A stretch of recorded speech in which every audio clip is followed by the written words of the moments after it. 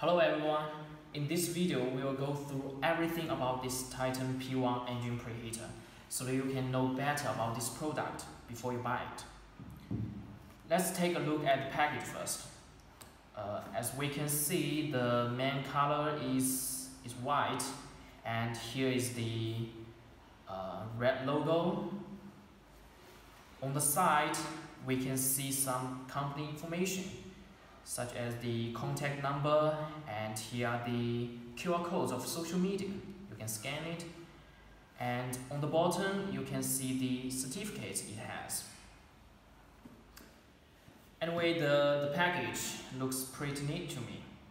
Okay, so now the engine heater.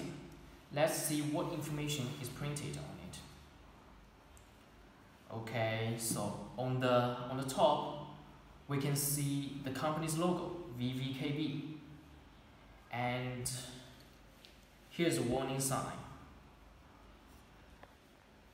On the bottom there's some information such as the model number and the IP class, the rated power and the rated voltage. We can also see the TUV and RoHS marks, also the company's website.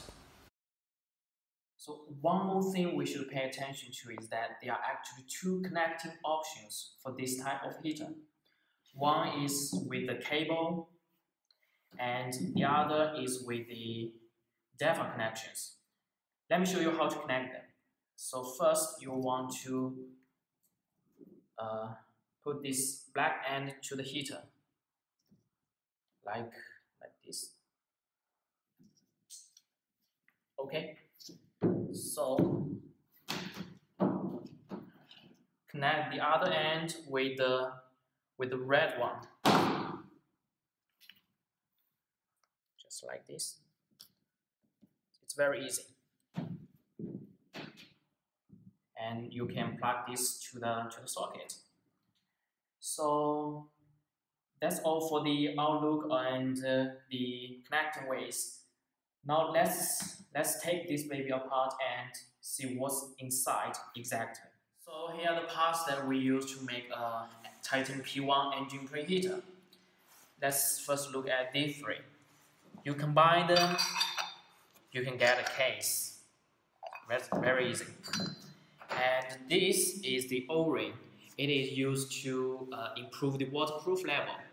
Here are the screws. They are all processed under the antiseptic treatment. This is the heating tube. This is the electrical machine. The rotor. You combine these two together, you get a water pump.